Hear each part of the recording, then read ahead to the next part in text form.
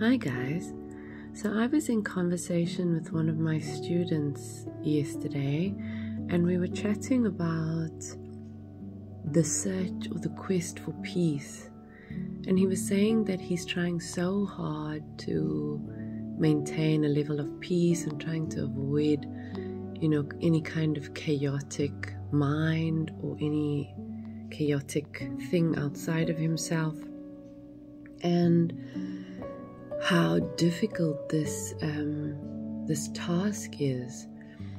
And in the moment, it took me back to my first awakening. Of course, there's so much that I learned during that period, and even though I'm going through another significant period of transformation, still I draw back to the lessons from the first. So I will refer to it quite frequently, but it reminded me of that time and how I got to a state of peace.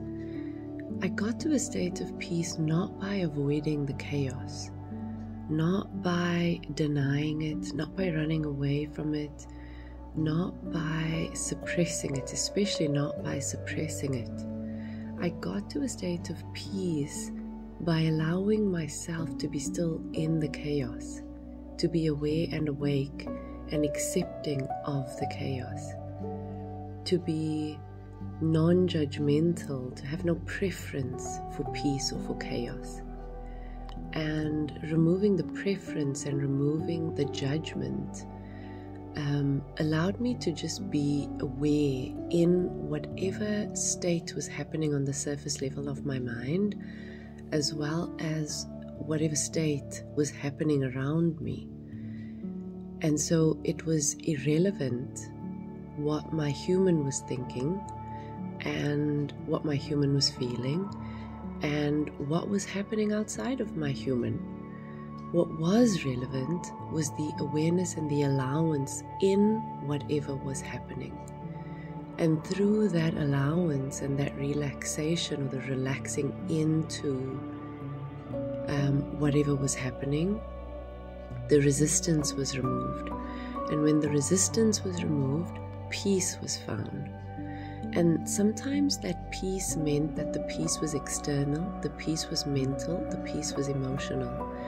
But sometimes there was turmoil happening on the surface, but the awareness remained with the deepest level of peace.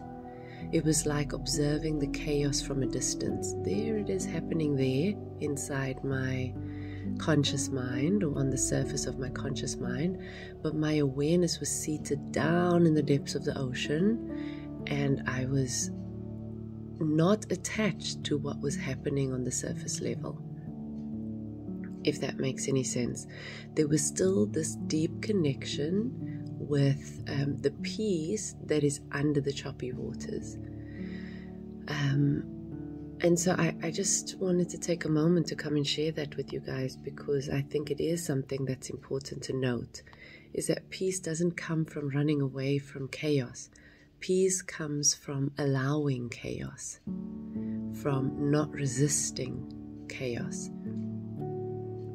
So I wish you all a beautiful night with that little thought, and I hope it's given you maybe a little bit of inspiration to sit in and allow and remove resistance to whatever is going on mentally and emotionally at the moment, and that it gives you a sense of releasing from that resistance, and that brings you to the experience of peace.